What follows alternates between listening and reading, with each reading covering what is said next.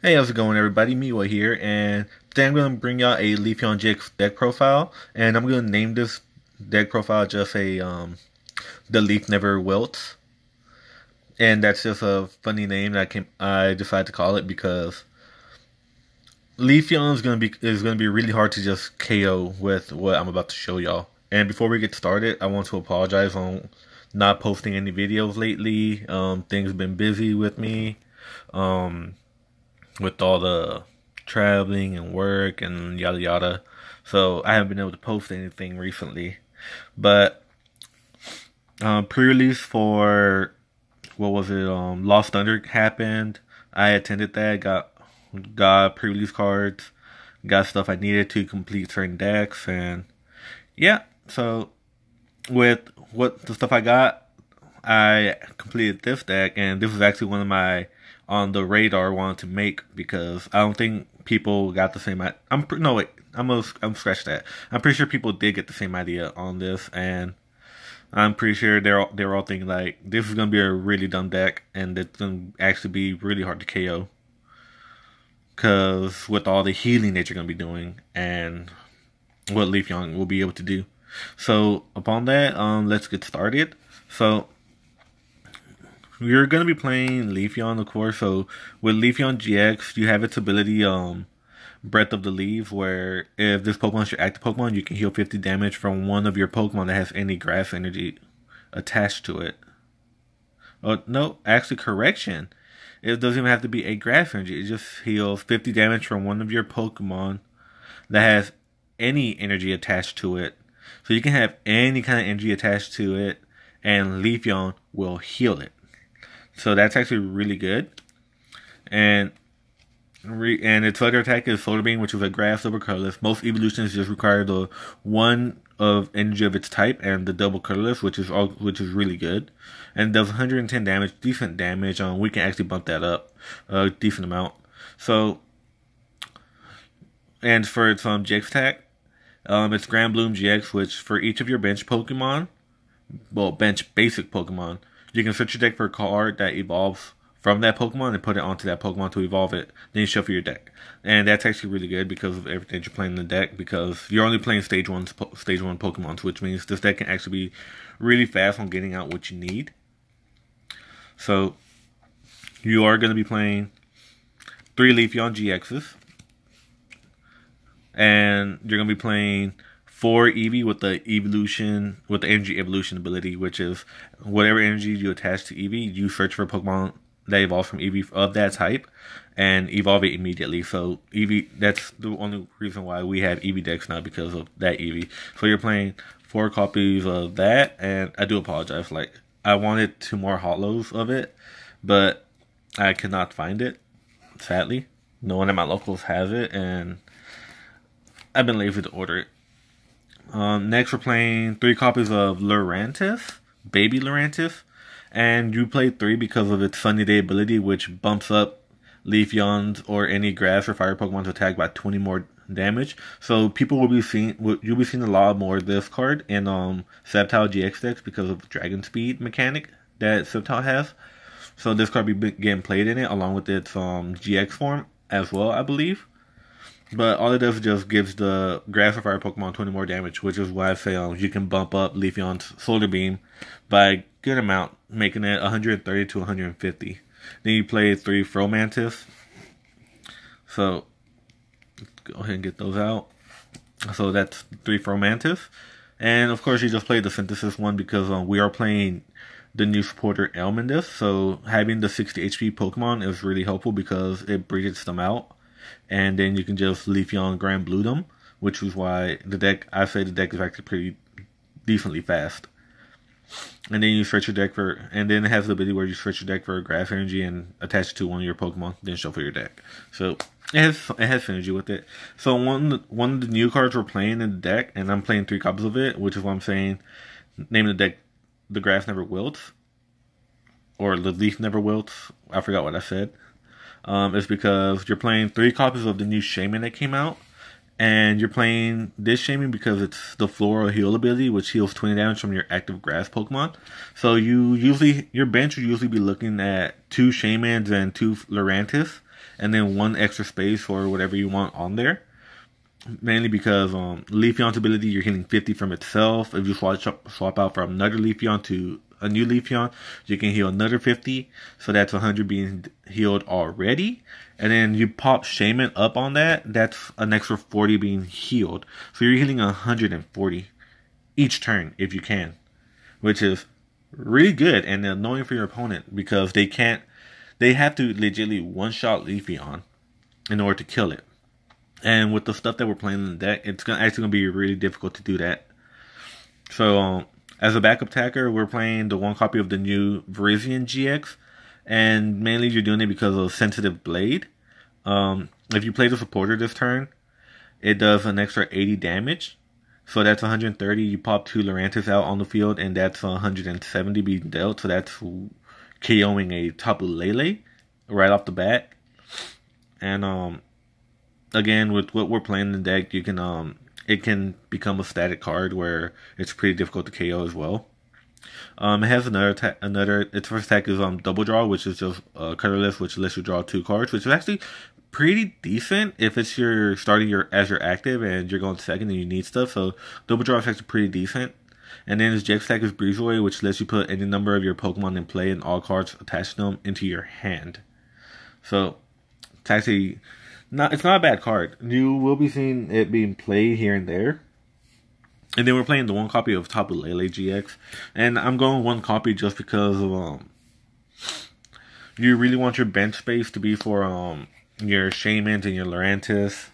Because other than that, if you have anything else on there, it's just gonna mess up your numbers in a way on what you want to hit. So you just gotta be smart on how you used Virizion and Lele. Because it's similar as to playing a Marshadow in certain decks where you don't know if you want to keep it on the bench to where it might mess you over later on in the late game where you need a bench space and you can't because your opponent hasn't got rid of that 1 card and you're just there like, wow. But yeah, so on to supporters. You're going with the standard 4 Cynthias, and 4 Cynthias is because it's a shuffle your hand, draw 6, so it's pretty good.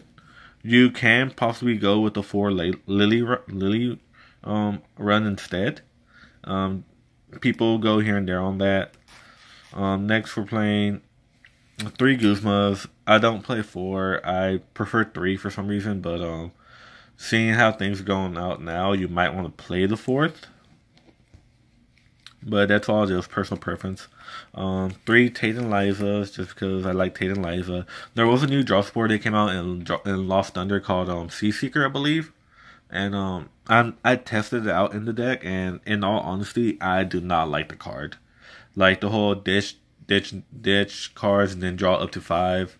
I really don't like that. It's good in Bucephalon and probably only Bucephalon or in a baby Executor deck to discard energies and then draw.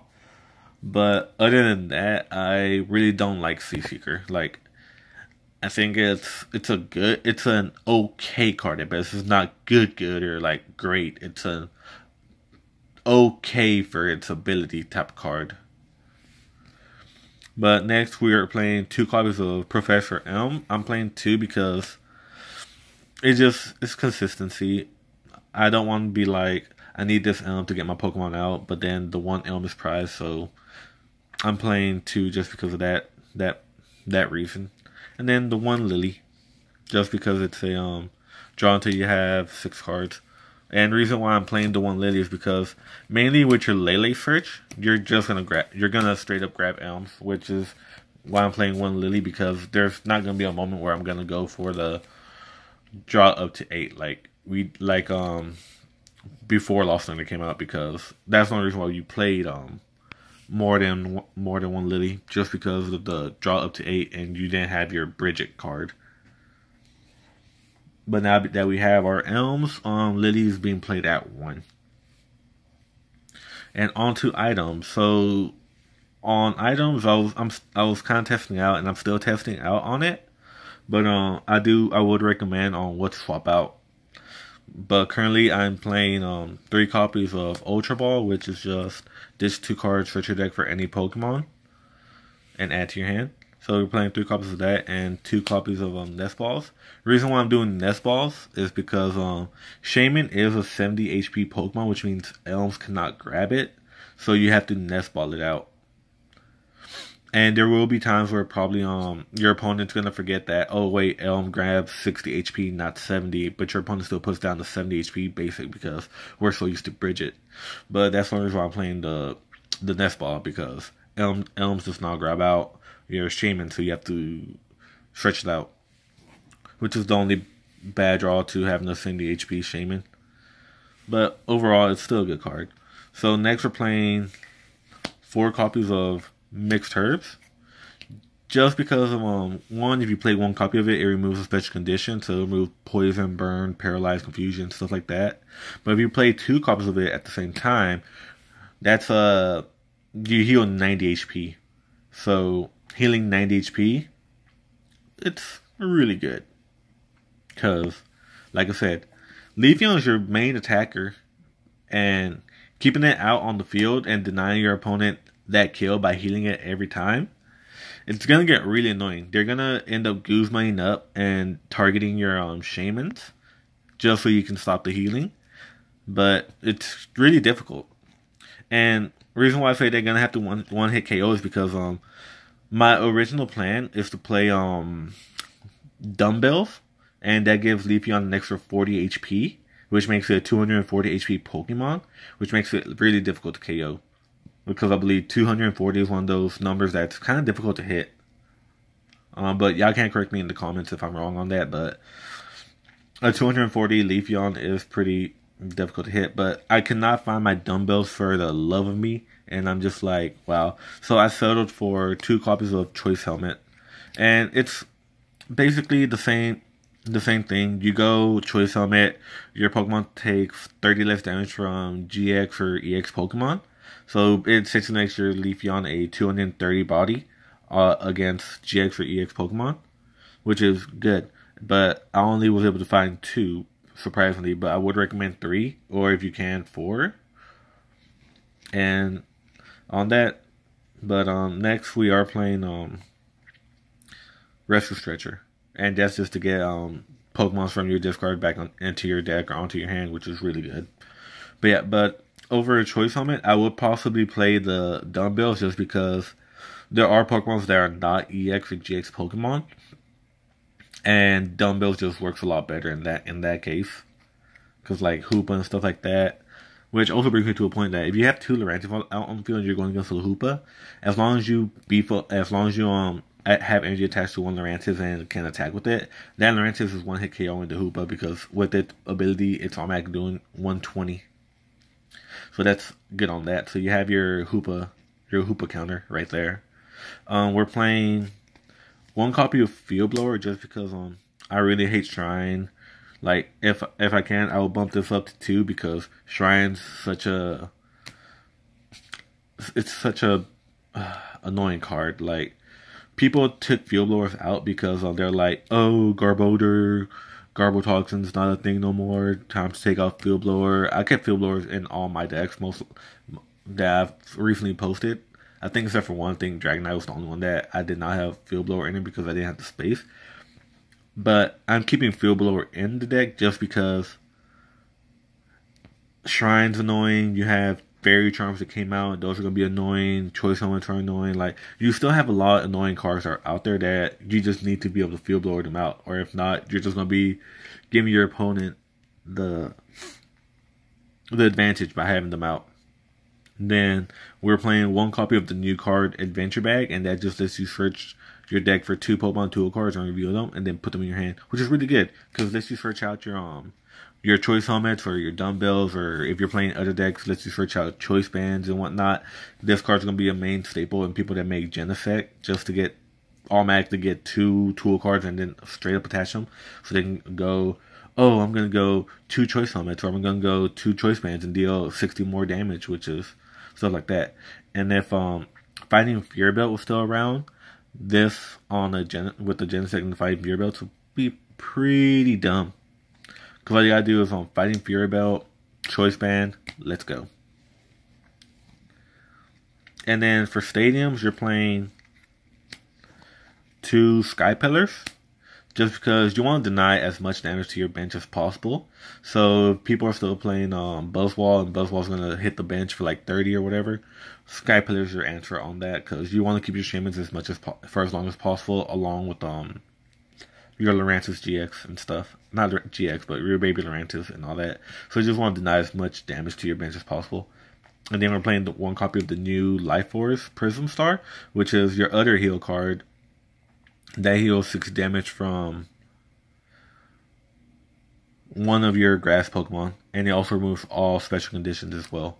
So it's a really good card. And the thing that makes it so good is because of since it's a Prism Star, all Prism Star stadiums have the ability that they cannot be destroyed by, they cannot be removed by effects like field blowers cannot remove them and stuff like that. The only way to remove them, from my knowledge at the moment, is playing a new stadium and it gets rid of it. That's the only way I know that it'll get rid of. And because it is a Prism Stadium, you can only play 1 copy. If you can play more, then hands down, Sky Pillar's gone and Life Force, GG. But yeah. So those are all the Pokemon tool cards. And then for energies, you're playing the 8 grass energies with the 4 DCs. And then that's about it for the deck. Like, it's gonna be annoying for your opponent because you're denying them the KO every turn because you're healing at. If you have everything out, if you have the 2 Shamans, the 2 Leafeons, and then the Life Force active, you're denying them a total of, no, you're not denying them. You're healing a total of 200 HP each turn, and that's really dumb because if your Leafeon at most survives with at least 108, they take 180, or they take, or your opponent hits you for 200 exact, but you have Choice Summit on, or you have whatchamacallit, dumbbells. I think that's another thing I want. Like, I would prefer dumbbells because your opponent legitimately has to hit. If they hit 230, you're still gonna survive with that 10 HP, and then you're just gonna heal it all the way back to where at most you're gonna be at what, like you're only gonna have at least 220 HP that was healed. Like you're, after you heal, you're probably at 220 back, and you'll just have to heal that extra 20 off. But other than that, like, you're really denying your opponent a lot of kills because of it. So like, Leafeon is just gonna be a really annoying Pokemon to KO, especially when you play mixed herbs and you're just hitting a total of 290. But yeah, that was the deck, guys. Let me know what y'all think in the comments. If you think you like it, give me a thumbs up on that. If you think it's gonna be annoying, give me a thumbs up on that as well. If you want to see more from me, leave a comment on what you want to see next. If you want more in-depth details on what to add on the deck, shoot me a message on there. You can also find me on Facebook and stuff, and I usually do Twitch as well, so you can catch me on stream. It's the same as, I believe, my YouTube name, Melee Miwa, so tune in on that. But let me know what y'all think on this. Like, I believe this is gonna be it's a fun deck, and it's actually really annoying. So yeah, so leave a like and subscribe. Thanks.